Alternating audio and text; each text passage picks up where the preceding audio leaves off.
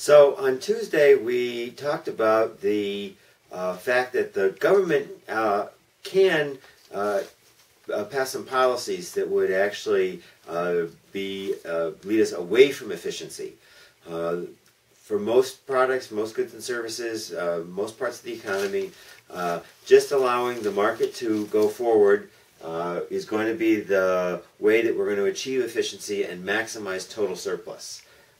As you recall, we would have our graph with the quantity on the x-axis and the price on the y-axis. The supply curve would slope up, the demand curve would slope down, and then we would reach an equilibrium price and the quantity be on the x-axis, of course, and the equilibrium price on the y-axis where supply and demand met. And we defined the area under the demand curve above the price as the consumer surplus. I'll shade that in blue, which is the difference between the willingness to pay and the price that the consumers actually have to pay in the market. And producer surplus is the area above the supply curve, below the price, which I'll shade in green here, which is the difference between the cost to the producer and the price that they get for the good. But the government may take some actions to influence the market, and these could lead to an inefficient outcome. And so I'm going to run through a couple of examples.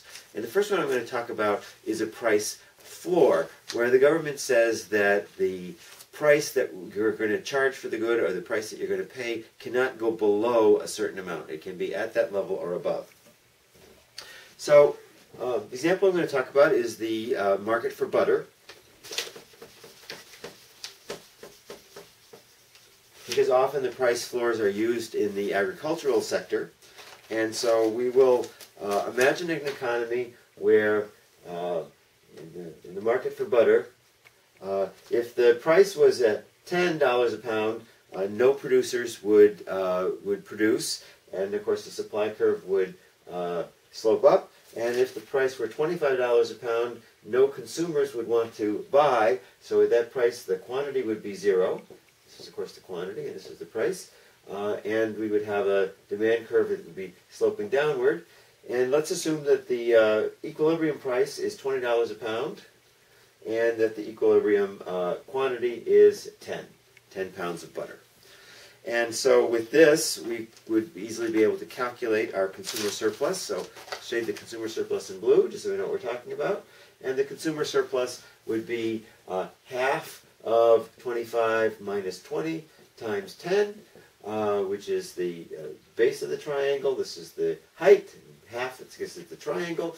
And so this would be 5 times 5, right, which is 25. So that would be the consumer surplus, and the producer surplus would be from 10 to 20, so it's 20 minus 10, again by half, and the base again is 10, so this would be 50, right? So the consumer surplus is 10, the consumer surplus is 25, the producer surplus is 50, total surplus of 75 in the efficient outcome. But the government could decide that they're going to put a price floor and then buy all of the butter that is produced and not bought by consumers. And so let's say they put the price floor at $25. Well, we know that at $25, no consumers are going to want to buy the good, but at $25 there will be 15 pounds that would be produced by farmers or by butter producers. And so consumer surplus is going to go to zero because there's absolutely no consumer surplus. So let's do a little red here, the after floor. The consumer surplus is going to equal zero, but our producer surplus, they're going to be able to get this entire area is the consumer surplus, the producer surplus. So the producer surplus is going to be half of the price is 25, and then minus 10. And of course they're able to sell 15, so the base of the triangle is going to be 15 times 15. And this is going to work out to 112.5. But the big problem for this outcome, so course, the consumers, they're all buying margarine. They're not buying any butter, so they don't get any consumer surplus from butter. The butter producers, of course, are pretty happy because their producer surplus has gone up from 50 to 112.5, but the government has to buy all this butter. And so the government's going to have to pay the $25 times all of the butter, which is 15. So the government is going to have to pay $375, all for the sake of providing the farmers with that additional producer surplus. Remember, it's not that they're paying them $375 so they can get the 112 and a half. They're paying the $375 so they can get the difference between the 112 and a half and the 75. Because without this $375 payment, the producer surplus would have been, would have been 50. So the difference between so for $62.50 of producer surplus, of the additional surplus, it's costing the government $375. Probably not the most efficient use of society's resources. Okay, so the next example I'm going to discuss is the example of a government quota. And to motivate it, we're going to talk a little bit about parking situation in Storrs, Connecticut, the home of the University of Connecticut's largest branch. And as you may know, the university has actually given up one of its public parking lots, a university-owned parking lot, and it's been let the lease expire, and it's owned by a private company. So why don't we assume, for the sake of this example, that the university has gotten completely out of the parking business and is just going to allow the free market to go forward, and whatever private providers of parking want to provide parking can, and the university's not going to have anything to do with it, and we're just going to have a free market in parking in stores. And let's assume that there are people who are willing to provide parking on a per semester basis, and that if the price of the parking is $50 a semester, no one is going to provide it, and then the supply curve is going to slope up. And let's say if it's $700 a semester, no one is going to want to buy parking in stores, and that the demand curve for parking is going to slope down, and that we would have an equilibrium of 1,000 parking spaces and an equilibrium price of $200 a semester to park in stores, if just on a totally free market without any government involvement. And now let's say the town of Mansfield, which is the local town that governs the municipality where the University of Connecticut Storrs is located, decides that 1,000 spaces is just too much. That's just too much pavement in the beautiful town of Mansfield, and they are going to put on a quota and limit that there can be no more than 800 spaces in the town of Mansfield. And just say that's it, 800 and no more. Well, the consequence of this would be, of course, well, we obviously would have a quantity, it wouldn't be the equilibrium quantity, but we'd have a quantity of spaces of 800 because the market equilibrium would be 1,000. Of course, if they had set a quota of, say, 2,000 spaces, then it would have had no effect because it would have been above the equilibrium quantity. But a quantity quota below the equilibrium quantity is what we would call binding, and it would be the maximum number of spaces. And what would happen would be these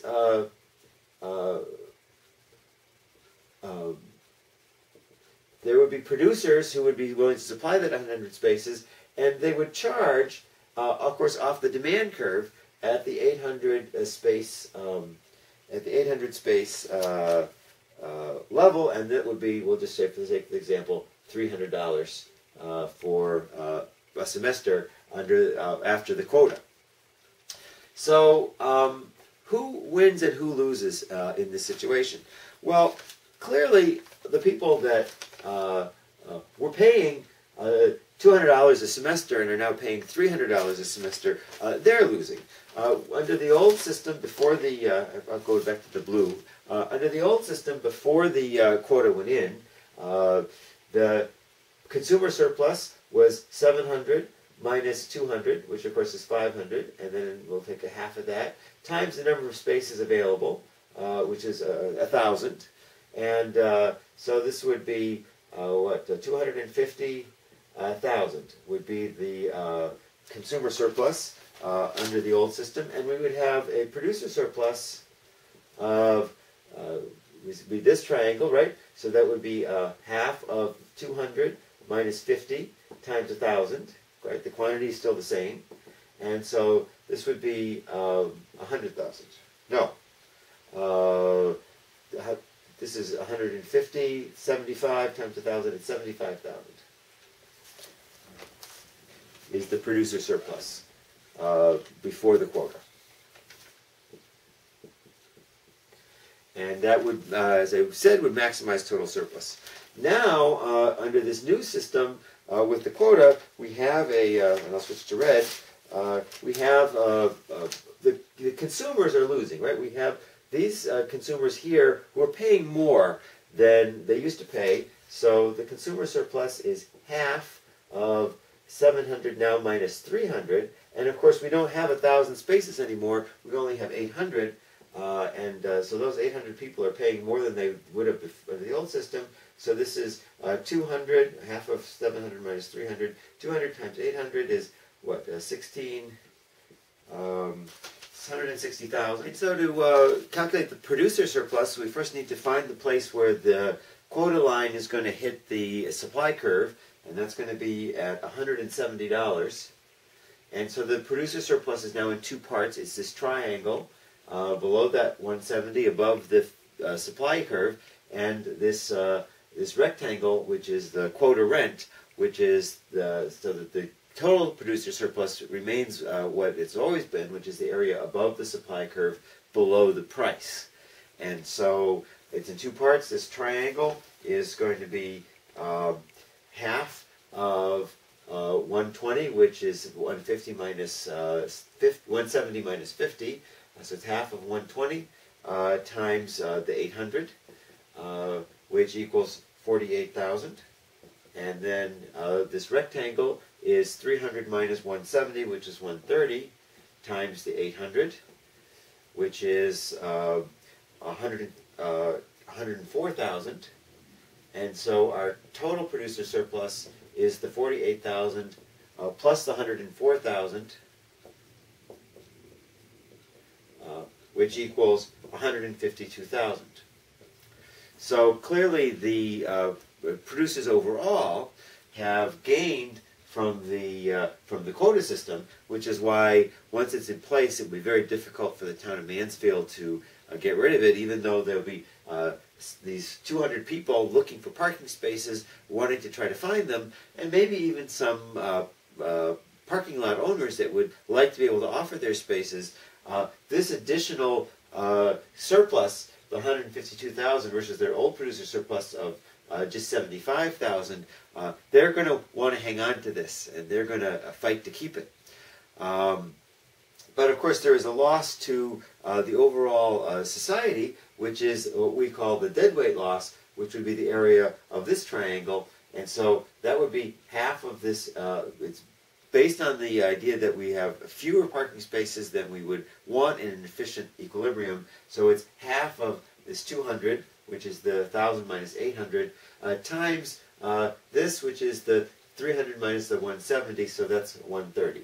So half of 200 times 130 is